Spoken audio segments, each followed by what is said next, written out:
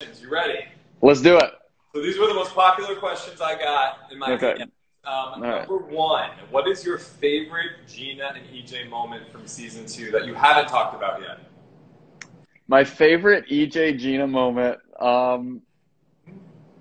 it may have been, oh my gosh, there's been so many. Oh, actually, this is really funny. So so the scene where we're at North High and the guy walks up to her, she's in the hallway, and the guy walks up to her, and then EJ walks around the corner and like plays the whole like fake boyfriend gag.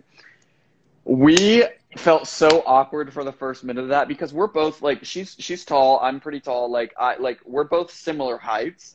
So like I was supposed to like walk up to her and put my arm around her shoulders.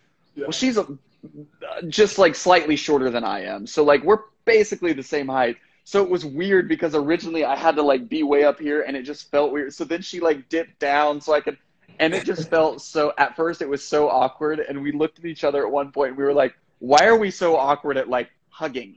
Like, why are we so awkward at just putting our arm around each other? Like, it's so weird and so funny.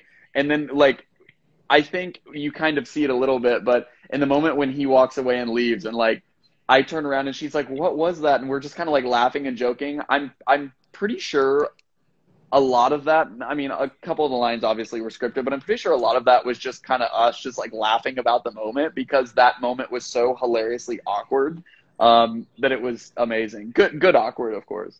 Yeah, that's amazing. I love it. Yeah. Well, you pulled it off in the scene. So Well, thank